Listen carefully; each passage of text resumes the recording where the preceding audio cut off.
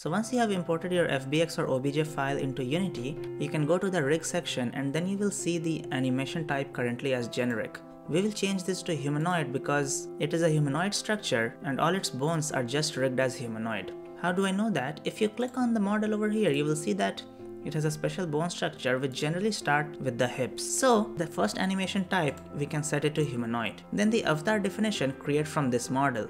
This is because we have all the bone structure in the same model over here.